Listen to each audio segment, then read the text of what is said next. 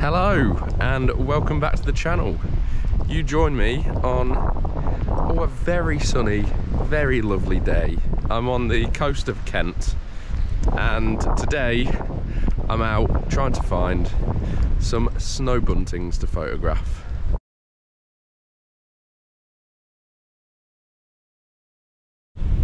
Oh, it's a windy one today. It's a big test of my GoPro mic. So we'll see how this comes out. So windy, in fact, that I've managed to pour coffee all over myself today. But we move on. So I've just completed one length of the beach and I've not managed to find them yet. So I'm coming back along the way. Full disclosure, I did come out yesterday. I had about an hour spare and I found them and did get some photographs. I've not edited them yet, so I don't know how they've turned out. The main reason I wanted to do this video today is to give you some tips and tricks on how to research wildlife areas. If you're going to an area, how to research what birds are there, or if you're wanting to target a certain species and are willing to travel for it, how to find the best locations. So I'm gonna have another go at finding these snow buntings. If not, I'm gonna show you the photos I got yesterday, get in my car where it's gonna be a lot easier for me to speak to you and go through a bit of advice.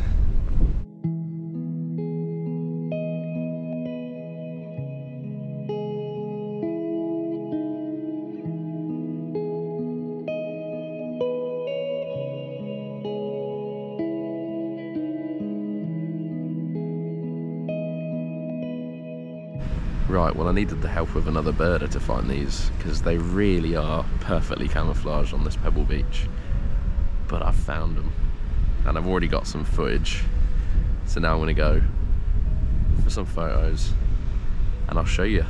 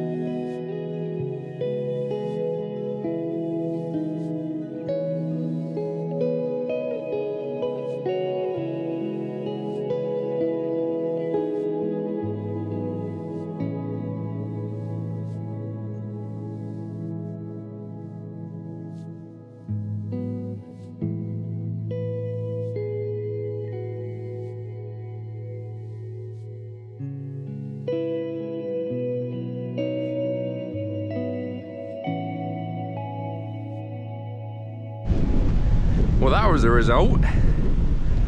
I would have had absolutely no chance in seeing those on the beach.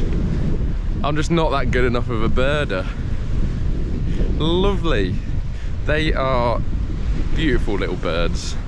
Incredibly tame. I mean, I was probably no more than 7 or 8 meters away from them on the pebble beach along with them. And they were not phased at all, just going about their business, feeding. It is nice when you can have these moments with wildlife, observing them, videoing them, getting photos, and all without disturbing their natural behaviour. It certainly makes for a much more enjoyable experience for, well, for everyone involved really. But yes, the lovely man who helped me find them was a chap by the name of Norman. I've just met him this morning, but he was finding them, stuck a scope on them, and then began drawing the birds. So I wandered over and took a look, asked if I could get a photo of the drawing he'd done, and then he proceeded to show me the rest of his drawings that are in his book. Oh, and they're bloody lovely. So he goes out into the field, finds wildlife, will draw them there, and then take them back home, to either colour them in with pencil or with watercolours. So whilst I'm on my walk back to the car, I'll show you a few of the photos I took of his drawings.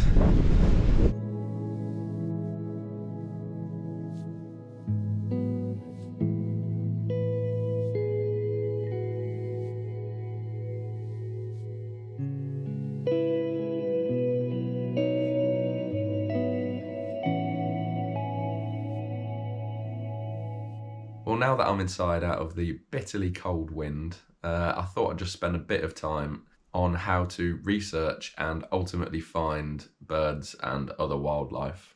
My first tip is to utilise books and apps. Books and apps specifically to do with bird and wildlife identification will very often have maps of where you can see that specific species, and also what time of year that you're likely to see that species. So whether they're a migrating bird or a hibernating mammal, it will give you the best time of year to be able to see them. When I was first starting out, I used the Collins Complete Guide to British Birds. I highly recommend this if you're a wildlife watcher. And then on the app front, which is probably what I use most at this time, I use the Merlin Bird app. So you can go through and search pretty much any bird. It's also got a feature where you can record a bird song from your phone, and then it will give its best guess as to what that bird was. That's really good as well if you're trying to find a specifically rare species. There are also quite a few books specifically to do with wildlife photography hotspots. So again, when I was first starting out, I bought this book, Photographing Wildlife in the UK. It's by an author called Andrew Marshall. I'll link it in the description just so you're aware. But yeah, if you're starting out, that's a very good place to start, just to get a bit of an idea as to where to find key species to photograph. My second tip is to learn how to utilize the internet properly. Obviously, the internet is huge and there is tons of information on there, but because it's so big, it can be hard to try and nail down exactly what you're looking for. Now, if there is a specific species that you're after, I would recommend getting a subscription to Bird Guides. Bird Guides is a site where birders will log any sighting that they've had onto an interactive map. So if there's a target species that you're looking for, this is a really good place to start to try and see if they're in the area. Social media, again, there is plenty to choose from on social media, so where do you start? I've had quite a lot of success recently with joining different Facebook groups of local wildlife areas or wildlife areas that I'm planning to go to in the future. People happily share photos of the wildlife that they've seen.